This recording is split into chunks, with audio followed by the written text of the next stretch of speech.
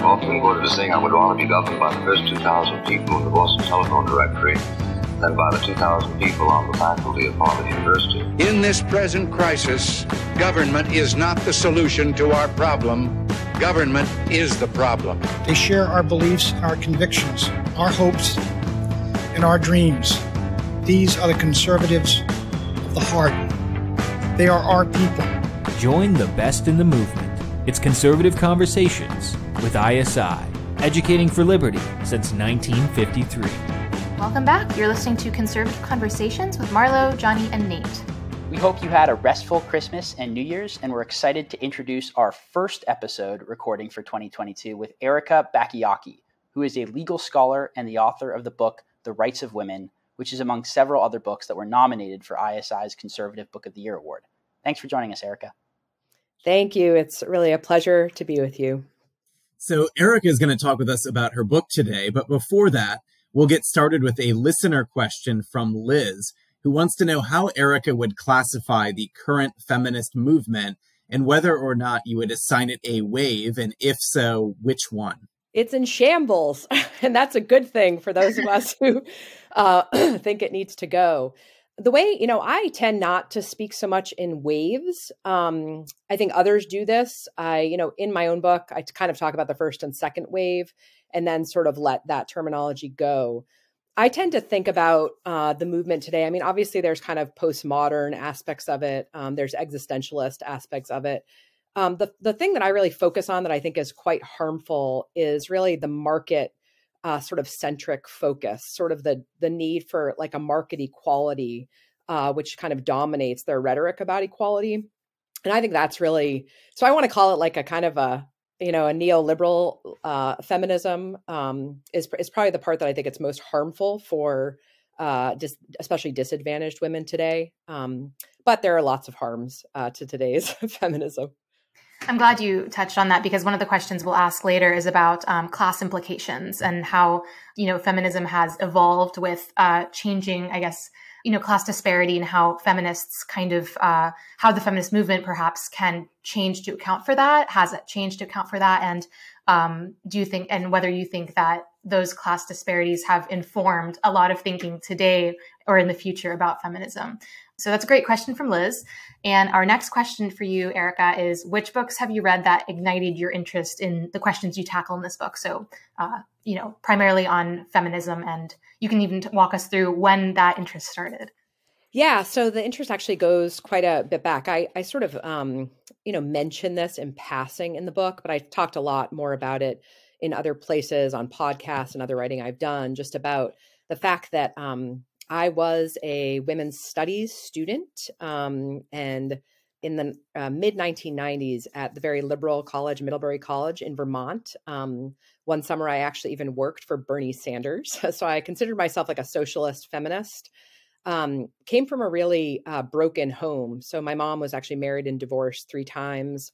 Kind of considered myself a jock in high school. But then when I got to college, I sort of had a lot of kind of trauma in my life. I'd had 2 friends take their own lives, had the 3 divorces, and so kind of nestled myself into the women's center there on campus and started taking women's studies courses, and hadn't really thought of myself as a feminist before then, but really landed hard into kind of feminism and let it really kind of take me over for a good 2 years of college.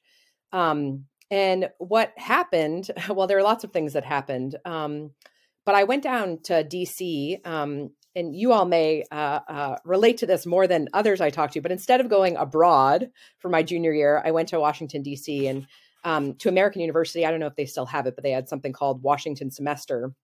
And I interned with a small think tank that was assisting state legislatures actually in their efforts to reform welfare during the Clinton years, during kind of the Republican Revolution with Newt Gingrich and those Clinton years where they were kind of hashing things out over welfare reform. It was a very exciting time to be down there, but I went down as a pretty rabid pro-choice, radical feminist, socialist feminist. So a lot of different things happened during that time. Part of it was just literally working on welfare reform. But the really fundamental thing that happened was reading several books that my professor at American University assigned to me from within the communitarian movement. that was really taking shape right then in the 1990s. And that was really influential over me. The most prominent book that I read that had the most and the deepest and the longest influence was by Marianne Glendon, the book Rights Talk, which earned her quite a bit of acclaim at that time. She was had been known by then as a comparatist. So she was a Harvard Law professor, was then, I think, still, actually, she had gone to Harvard by then, but she had been at Boston College before then. But she was one who had this great capacity to kind of tell the story of political theory while also talking to us about the law. And her comparatist expertise and understanding both the American political tradition, has a great affection for the American founding, but then also understanding sort of the European civil law tradition. It really kind of racked me. And I fell in love with both the book, but then also was studying alongside it constitutional law. And so all of this kind of started to help me think more broadly about political theory. It pushed me to question actually my pro-choice views, even though Marianne is a leading pro-life thinker. The book is not explicitly pro-life, but she got me to start thinking about kind of autonomy as the central kind of key feature, which is very prominent, of course, among feminists. And when I got back to Middlebury College, having read Rights Talk, I fell into the hands of the students of Leo Strauss, who were teaching at Middlebury, most prominently Murray Dry, Paul Nelson, with whom I started studying ancient philosophy. And so it was really Marianne's work, I think, in that semester itself, and the books I read, Michael Sandel and Amity Etzioni, I read that semester, who started me kind of on the process of, like Strauss and his students, kind of going back to the ancients and seeing how they could, if they had anything true to say, really, and how they could kind of inform our thoughts. So that, for a while, I was kind of, it took me a while to sort all this out with my feminist friends. And for a while, I kind of just left, I would say, the feminist movement entirely. I mean, I was really struck by all of this, had become a bit more conservative economically as well through sort of, rubbing shoulders with people working on welfare reform. But it was really, then starting to think about women's issues again later in life, maybe, 5-10 years later, where I started to see that all that study I'd done in feminist theory ahead of time could really be of use in thinking about kind of what's wrong with feminism today, and really, what's right, what's good, and what can be kind of culled out of the great tradition of the women's rights movement. It's interesting. You mentioned kind of starting out from this position of embracing feminist logic, because we had Mary Harrington on several months ago, who I read actually kind of a review of your book on Unheard by her, and she kind of has like a similar trajectory, which is very interesting to see. Yeah, she and I have become good friends. It's quite fun. She's brilliant. Thanks for that thoughtful response, Erica. Before we dive a little bit deeper, just want to say a brief word about this podcast and thank everyone for listening to Conservative Conversations.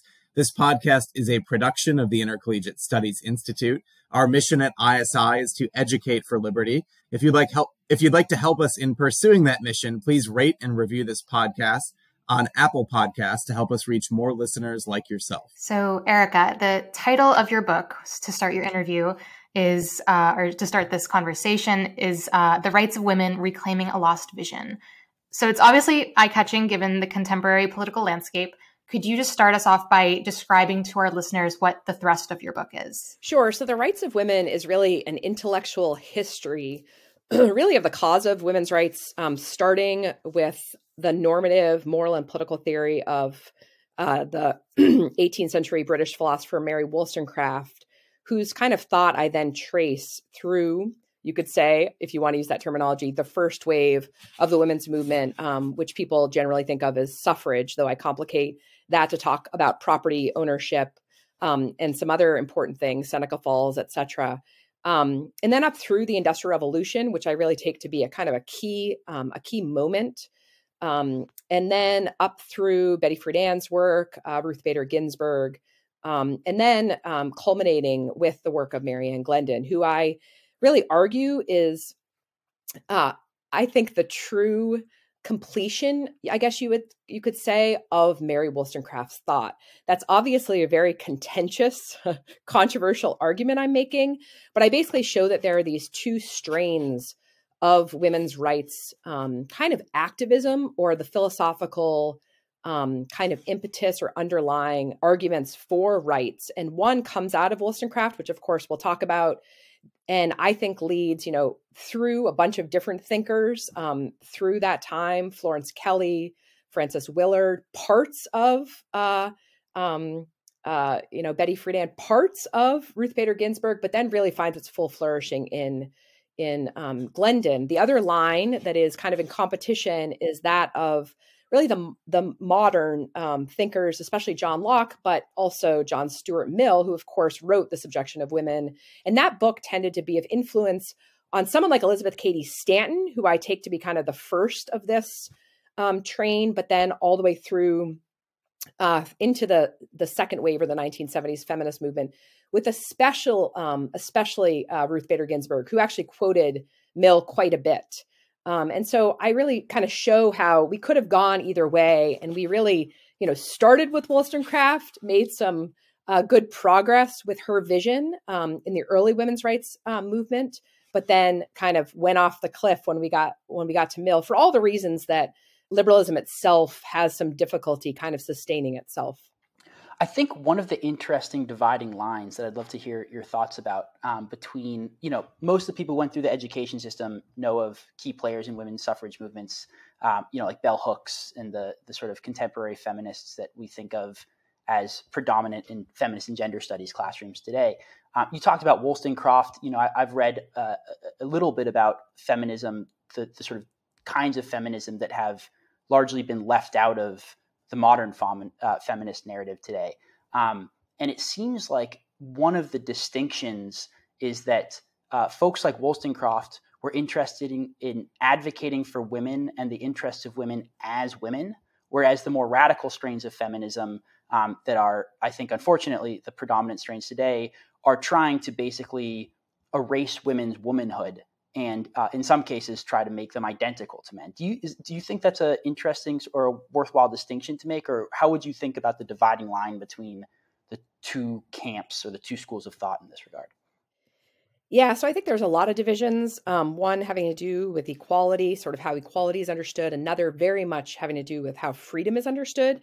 I think you're right, and I would just complicate it a bit. So the kind of sameness difference divide was something that 1980s feminists, for instance, kind of feminist theorists took very seriously. And you had kind of those that lined up along the strict equality sameness camp and really did want to, and you see this kind of all going all the way back. And you're right, you do see this absolutely in Mill, in kind of that idea of strict equality, which he talks about at the very start of his treatise. And you see this in Elizabeth Cady Stanton as well.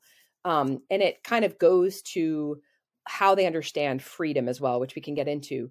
And then you have the different strand, which I think you're right. I mean, one of the key things is that there's an understanding of, say, in Stanton, women as individuals first and foremost, and then in these kind of difference theories, women's as, say, members of families, mothers, kind of in relationship with others. I guess the way that I would complicate that is just talking about asymmetry, which I think is a really clarifying term, because there's not just, and I'd want to complicate it further by talking about how Wollstonecraft does this. So let me just kind of step back and say there is a way in which, and it's a very important thing that Wollstonecraft does in terms of talking about the commonality between men and women, and that is in their status as rational creatures, because she's actually up and against Rousseau, who very much sees men and women as different, in fact, almost entirely different species, because men are really kind of rational and women are feeling creatures meant to just exist to please men. And so what Wollstonecraft wants to do is say, hold on a second, women are rational creatures made in God's image, and as such, they are responsible to live according to their end, because there are certain kinds of creatures who are basically called to live lives of virtue. And so they, just like men, need to live the whole panoply of virtues, not just basically chastity and modesty, which is what Rousseau and others of her time thought.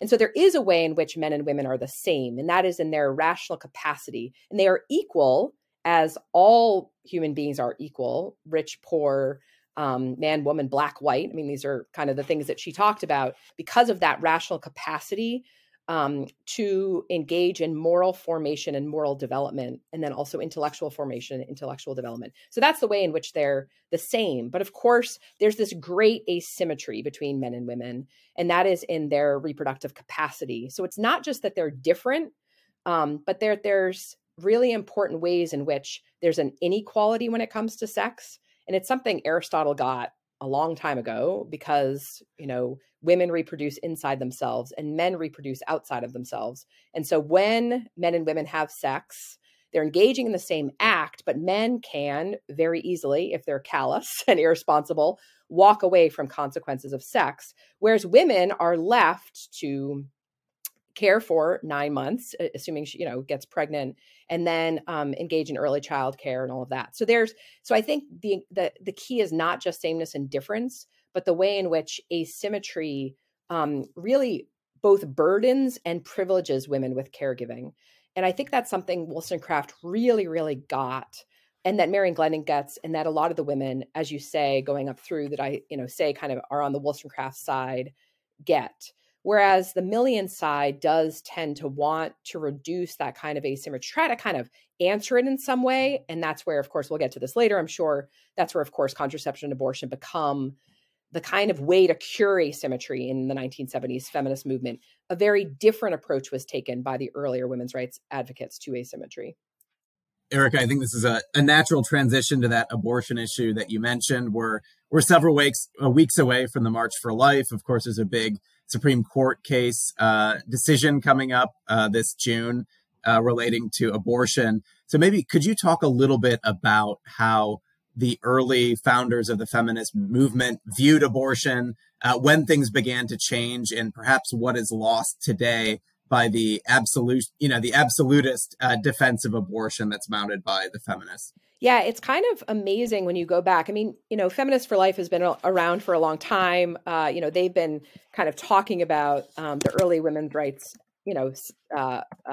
movement being pro-life and all of that. And I think one of the things that my book does is it certainly doesn't spend all of its time on that, but it does kind of contextualize that history and brings up some sort of really choice women to kind of stand as kind of flagship models, not only of the pro-life stance that these early women's rights advocates had, but also to contextualize it in their full philosophical understanding, which again, I believe comes, in part from Wollstonecraft. Obviously, there were other influences as well. One of the people I mentioned most prominently is Victoria Woodhull. And I do that because, she was the first woman to run for president. She was a really outspoken advocate of constitutional equality for women, the first woman to testify before Congress. But she was also really a radical. She wasn't a Christian herself. She called herself a free love advocate. It's hard in too many words to explain. It's not kind of like a 1970s free love advocate, but she wasn't in favor of marriage. Let's just say that. And I think it's helpful for listeners who, haven't read the book yet, to kind of get a glimpse into the kind of how she talks about the rights of the unborn, and then to kind of step back and think about like why this was also important to them. Because it wasn't just about, by then we knew scientifically that, sex created a child, and that child was growing in the womb of a mother from a very young age. We at that point had, microscopes. We understood about fertilization. And so this is not, we've grown a lot in understanding because of ultrasound, but we've known a lot for a long time. So let me just quote Woodhull. One of the things she says, so she was a champion of the rights of children. She says, rights, quote, which begin while yet they remain the fetus. So in 1970, she says, many women who would be shocked, in 1870, make sure I get that right. She says many women who would be shocked at the very thought of killing their children after birth deliberately destroy them previously. If there's any difference in the actual crime, we should be glad to have those who practice the latter pointed out. The truth of the matter is that it is just as much a murder to destroy life in its embryonic condition as it is to destroy it after the fully developed form is attained, for it is the self-same life that is taken. So remember, so that's 1870. This is 2 years after the ratification of the 14th Amendment, in which we find, the need to protect all, persons equally. And I think that that's important to realize that they very much regarded the unborn as human beings, very much worthy of the state's protection. And so doctors were at that point passing laws to restrict abortion to conception in most places. And these women's rights advocates didn't stand in their way, for sure. But the women's rights advocates had a broader understanding of why abortion and contraception as well would be harmful to women. And that is because of the way in which it would separate sex from reproduction. And so therefore free men to engage in basically libidinous, like lustful behavior, which wouldn't allow them to kind of grow in the self-mastery needed to be in good, collaborative relationships with their wives. They could engage potentially in prostitution, promiscuity, infidelities, and even marital rape. And so they really saw this as a real affront to women as well. And so they worked for all sorts of things. Not only did they not stand in the way of these laws that were being passed, but they wanted to really help women. And Elizabeth Cady Stanton, again, one of the more radical, really understood that this crime of abortion would be undone by the enfranchisement of women. They really coupled women's elevation, women's suffrage, with seeing those women who were in desperate situations and found themselves needing to abort, that their lives would be bettered by education and enfranchisement, and they wouldn't feel that kind of desperation anymore. Obviously, this is all very much turned on its head when we come to the 1970s, and it's thought that in order to be equal to men, women must have this right to engage in the killing of their own children. So very much incredibly different view of equality than the earlier women's rights advocates. Let me just kind of put a fine point on it, and that is that you can see the equality between men and women in two different ways, right? You can kind of raise or lower women down to men and say, look, men are engaging in lust and being irresponsible, therefore let women do the same, and then find that they need to take the lives of their children in order to kind of be equal in this degrading way. Or you can say, which is what the earliest women's rights advocates said, let's raise men up to engage in kind of a reciprocity and collaboration with women. And you see this actually in a statement of Seneca Falls, which is kind of amazing, where women, basically call on men. Let me just read the resolution and then I'll stop. Quote, the same amount of virtue, delicacy, and refinement of behavior that is required of women in the social state should also be required of man. And the same transgression should be visited with equal severity on both man and woman. So the way they deal with that kind of the double standard, the perennial double standard that afflicts, the sexual relationship between men and women, is to basically hold men and women to a very high moral standard. Erica, just a very quick follow-up question. Something Mary Harrington pointed out that ties into what you just said was that after abortion was made legal, that out-of-wedlock births actually increased, at least in America. Have you found evidence to back that up as well? Yeah, so that's actually, I get into that a lot in my chapter where I start with Margaret Sanger and then get right into the abortion question. Basically, it's sort of not a quick answer, but what you have with first the pill is this kind of understanding that we can control women, that we can finally control reproduction. But what happens is that there's this increase in sexual risk-taking, what economists call kind of a moral hazard that accompanies this. And so because people think that they can, take more risks and not have to kind of abide by this, self-mastery in sex, which always had been the case prior to this, they do take those risks. And so there are more out-of-wedlock births, and therefore there's this new clamoring for abortion. Of course, Margaret Sanger was trying to use the pill as a prophylactic against abortion. But then you see this, the incidence of abortion rise. But then as abortion then comes to be, it's what ends up happening is this strange, very ironic twist where, because abortion is now a backup to contraception, people tend to use contraception less frequently. And so you actually see more and more out of wedlock childbearing, more and more unintended pregnancy, because abortion is this backup and people don't need to use contraception as much. And it's really fascinating. I mean, Alan Guttmacher, so after Margaret Sanger was the president of Planned Parenthood. So again, this is like 1968, when the institution is still a pro-contraception, anti-abortion outfit. He says, when an abortion is easily obtainable, contraception is neither actively nor diligently used. And so he understood that if you allow abortion to be as easily obtainable as it became in 1973 with Roe v. Wade, people aren't going to, use contraception as much. And so you're going to see, yes, this sharp rise in unintended pregnancies and then out of wedlock childbearing, because of course not every woman is willing to abort their children, but a lot of men at this point, when abortion kind of signals to them that sex does not come with the responsibility of fatherhood, they'll then be very happy to walk away from women and leave them to raise their children alone.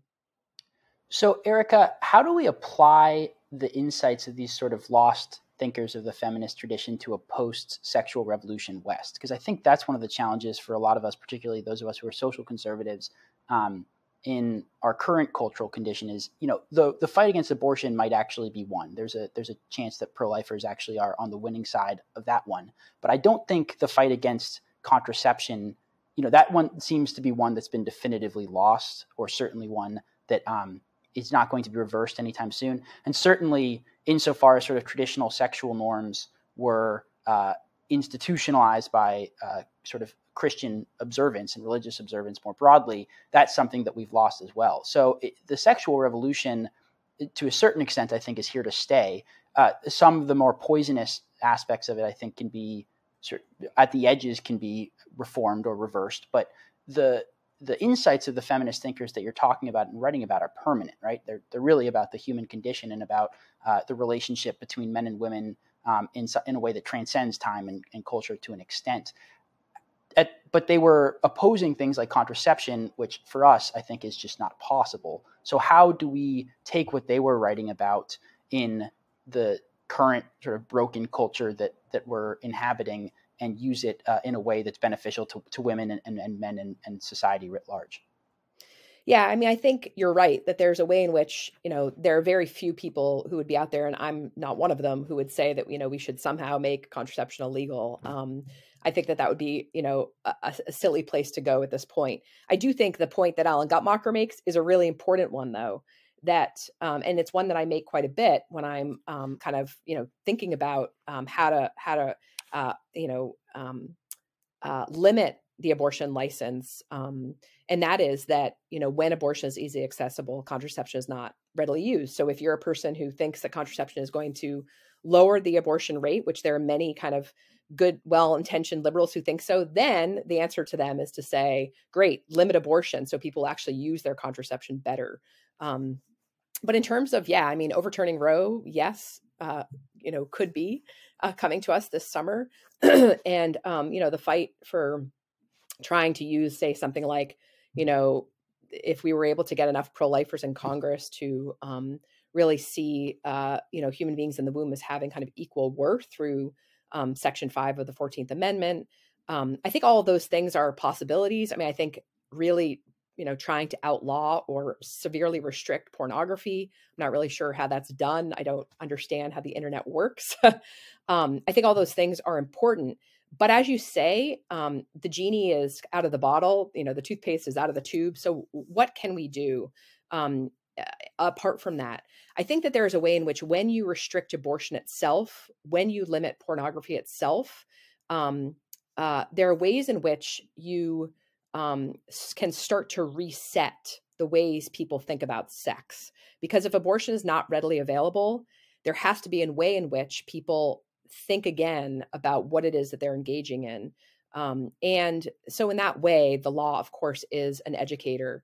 But I think, we've, in our culture, there's so many places in which we understand self-mastery and self-discipline as being the means toward freedom and happiness. And so we see this with great athletes. We see this with great musicians, those who are fluent in many languages. They don't just, engage in those acts willy-nilly, pounding on, a piano, or just running out with a soccer ball and thinking they can do all sorts of, it takes massive amounts of discipline to do that in order to then be free. And so I think in the same way, there's a way in which we can talk about self-mastery in our sexual appetites. And that's hard because sex is a really pleasurable thing. It's potentially, for most people more pleasurable than even eating a lovely meal, eating a delicious meal. And so, if you want to talk about self-mastery in terms of eating, so that you don't gain weight, you don't, you're not unhealthy. We also can talk about sexual self-mastery. And I think because of asymmetry, that's the best thing for women. And so are women going to kind of get on this bandwagon? I think there are a lot of people who are beginning to think that the casual sex culture is not a good one for women. There are many who are wondering, what is there out there for them? And so, I want to sort of set this up, set kind of these insights about sexual self-mastery and how it is, the best thing for relationships between men and women up as a real beautiful alternative to the casual sex culture that has really, I think, left a lot of women raw. And someone like Mary Harrington is a good example. A mutual friend of ours, Louise Brown, who's writing a book on the case against the sexual revolution for polity. Many others who are kind of coming away from having lived in the sexual revolution, been really bitten by it and want to find another way. So lots of us are talking, wanting to inspire kind of a new kind of revolution for women that doesn't rely on the sexual revolution of the 1970s. And I think there's a lot of wisdom here that can be taken, as you say, from our predecessors. On the note of sexual appetites and pornography, and this is pornography specifically, I've covered it and written about it quite a bit because I'm really interested in the shift that I've at least seen. So I'm interested in seeing what your thoughts on this are in the past 2 or so years, where there seems to be a slight attitude change towards the porn industry. And honestly, I think I draw it all back to, or I trace it all back to, partially at least, to Nicholas Kristof's piece in the New York Times from, I think, 2020 on the victims of the porn industry, which were largely young women. And so it showed how the industry exploits these young women. And of course, I don't want to discredit the work of advocates that have been supporting these victims all along the way.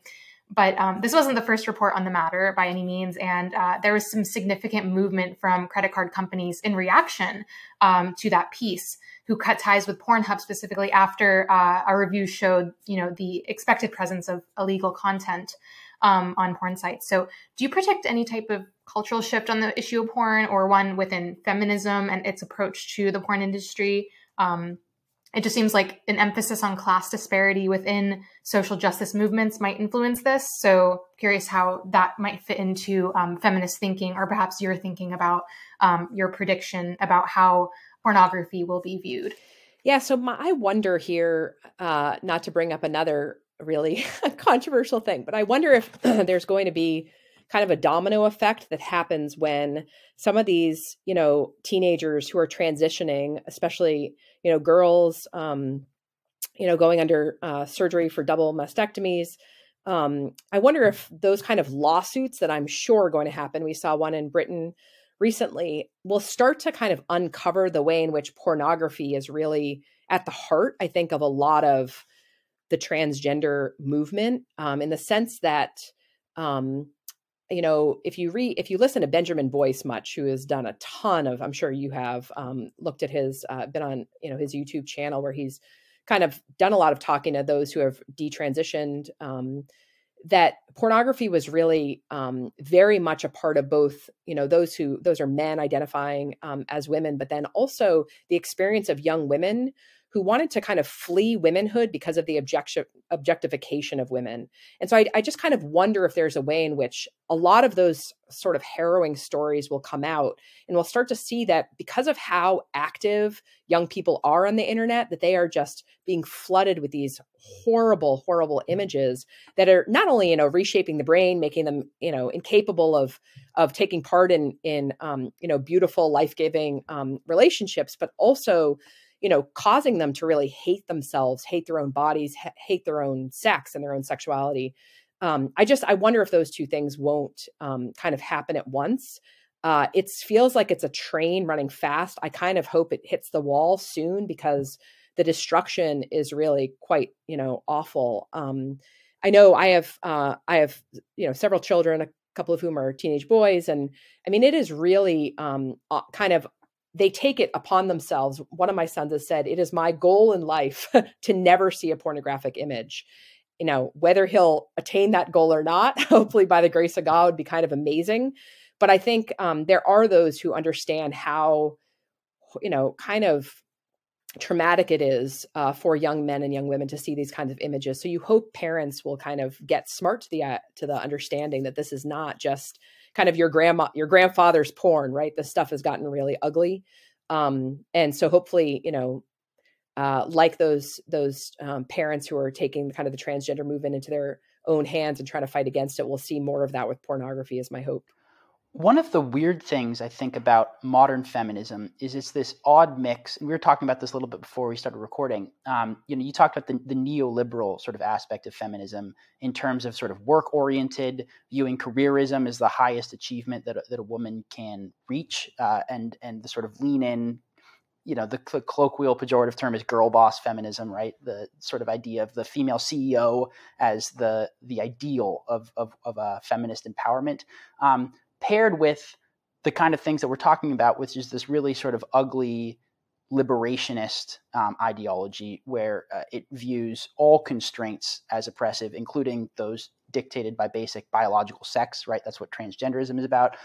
Pornography, certainly, right? The sort of hedonistic, immediate gratification, even if it's enormously destructive to oneself and to one's society. But it seems like, do you think there's a little bit of a tension there within modern feminism where you've got this sort of corporatist, serving the market, neoliberal impulse on the one hand, and this sort of radical liberationist impulse on the other hand, sort of melded together into this toxic cocktail of modern feminism? I mean, do you think those two things work in tandem with one another, or are they in tension? Yeah, no, that's a really good description of what's out there, kind of the nasty woman who, has it. I actually was on the National Constitution Center doing something the other day, and the feminist 1970s feminist kind of professor, suffragist expert, she wanted to show the whole camera, and this is like, she works at UCLA, tenured professor, and she wanted to show the whole camera her nasty woman mug. She got it right up into the the view of the camera. So yeah, no, I think there is a way in which these two things are presented together, and I would have to think longer about how they're kind of working off each other. But the thing that becomes most obvious to me is how both of these things are horribly damaging to poor women. Because, it's one thing to be a wealthy, woman who's, at her Ivy League school or college educated, has, daddy and mommy to bail her out when she does kind of libertine things and gets herself pregnant or does other, nasty stuff and can still find a job when she's posted on, Twitter or whatever crazy things.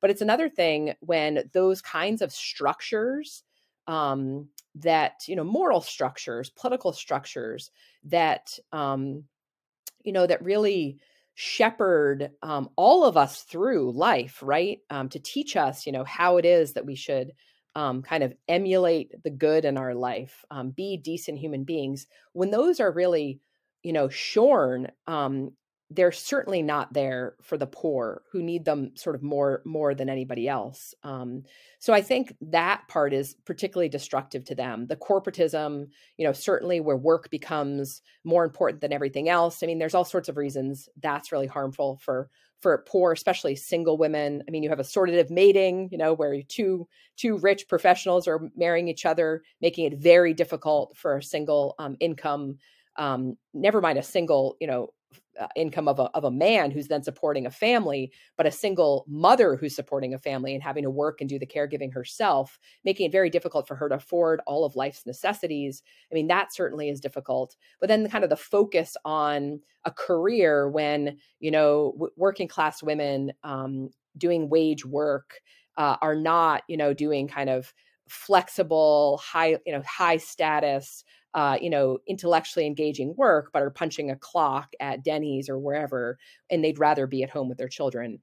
So there's all sorts of ways in which that corporatist model is really, really bad for the poor. But then, of course, as I mentioned, when you start to say like marriage is, just patriarchy and sex is for sport, you really leave those women without men to accompany them in raising children. And that's what we've seen is massive scale of fatherlessness, especially in, the lower classes, which is so detrimental to those women who then are raising their children alone, but also to the girls and boys who are, in those homes without the affections and care of a father. And yet the rich, those corporatist women, I mean, think of like a Ruth Bader Ginsburg. Think of, I was going to say Hillary Clinton, but I don't know about her marriage. But those women who are leaning on their husbands so much of the time to be able to live their careers, lives. Marriage is really at the center of a lot of elite life, and so it's a real disaster, I would say, for the poorest women, especially. And that's really one of the main reasons I wrote my book, is to really showcase a lot of that harm for the poor. Have you seen any people on the left in particular? It seems to me like, at least the right, if you're just thinking, I guess, of like Democratic Party and Republican Party, the base of the Republican Party is certainly, appears to be probably less educated than the base of the Democratic Party, whereas the Democratic Party is really serving more elite constituents. When you're speaking to audiences that are more on the left, are they cognizant of the fact that, the type of feminism or the type of public policy that they're advocating really, in many respects betrays a base that they, would claim as Democrats to represent? And you think of the union movement and how many union members are probably so far away from the cultural priorities of the Democratic Party. Do people, do the lights go on when you talk about this stuff to a left of center audience? Well, it's kind of interesting. I mean, the left of center audiences that I've spoken with, well, NPR was one of them. And I think I really confused them in just like using explanations of things that they hadn't really heard a feminist, someone who calls herself a feminist use. So I would say I haven't been invited back there. That's for sure. But I think that interview went very well from my perspective. There's people like a Robin West, who's at Georgetown, who I think really understands all of this quite a bit. She is a pro-choicer. She wrote a really important book called Caring for Justice, late in the last century. And, she would call herself a care feminist. I think the care feminists kind of get this the most, Eva Feder-Kitte. But what they tend to do when they understand, not so much how, those two women especially would want to put the brakes a bit on the sexual liberationist stance. At least Robin West will say that, she says something like, women have a responsibility to their future self not to have sex with a man that they, aren't willing to kind of, be a parent with or whatever. So she gets she doesn't speak out really plainly all the time about the sexual liberationist position, but I think she would want to put some brakes on it. I think you see the same with like a Richard Reeves at Brookings Institution, a classical liberal leftist who I think would want to put the brakes on the sexual liberationist movement. But what they tend to do is they have kind of two ways of going about it. One is they just want to kind of, more like, if we could just get the IUD into every poor woman, then we wouldn't have to worry about it so much. And so they don't want to like take seriously something like what I'm talking about in terms of sexual self-mastery, especially for men. They just want to kind of band-aid it over. And of course, the IUD comes with it, the whole kind of eugenic background of Margaret Sanger, like just make sure the poor can't have kids and we'll all be better. Or they want to just flush in tons and tons and tons of welfare into the system, tons and tons of government support, which, I'm in favor of family policy that robustly supports families as kind of a corrective to sort of a libertarian kind of angle in our perspective in our country. But I think, people, the poor really want good work, dignified work that enables them to care for their families, not just to kind of, and we've seen this recently, like my colleague at EPPC, Patrick Brown, has shown how, he, as kind of this elite guy, wants to support family policy that gives cash to the poor, but the poor and the working classes really, want to see work being done for that cash. So I think those are kind of some interesting tensions that we see if we, and hopefully, we really, one of the things that I love that American Compass does is really try to speak with the poor, try to speak with the working classes. And we've got to do more of that to understand, I think, what it is that they really need. It's why J.D. Vance, of course, is so powerful because of the story, his own story. Erica, unfortunately, we are running out of time, but before we go, we wanted to ask you, and this is the question we ask all of our guests on the show, is what you think conservatism is and how you would define it. I should have been prepared for this, as I've listened to your podcast before. So that's interesting. I mean, I guess I would say that obviously conservatism has to have at its center sort of an understanding of tradition, and of those things that pass on sort of important kind of key principles for human flourishing. So I guess I would say kind of a robust understanding of human nature, that we are human beings don't really change all that much, even if our circumstances change, our economic circumstances change, our technology changes, that we really are a certain kind of being that requires certain things to flourish, namely, I think, the pursuit of virtue and wisdom, and that traditions really help us to do that. And so that we really do look to family, to religious tradition, to really, rule of law, to, small communities of people, because we understand not only, do we require kind of certain structures to help us pursue virtue and wisdom, but that we're interdependent beings who need each other, need other human beings around them to kind of pursue that which brings about both happy personal and societal happiness. So I guess that would be sort of my quick and dirty on conservatism. Great. Well, Erica, thank you so much for joining us today. If people are interested in seeing more of your work or following you, where can they find you?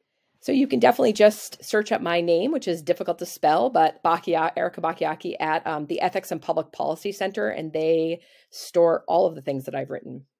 Awesome. Well, thank you so much for joining us, Erica. Thank you so much. It's been a pleasure. Thank you for listening to Conservative Conversations with ISI. If you've enjoyed this podcast, please feel free to head over to isi.org/resources to see all that we offer our members, including the Intercollegiate Review, select modern age articles, ISI books, and of course, this podcast. Thanks again for listening. Don't forget to rate and review, and we will see you next time on Conservative Conversations with ISI.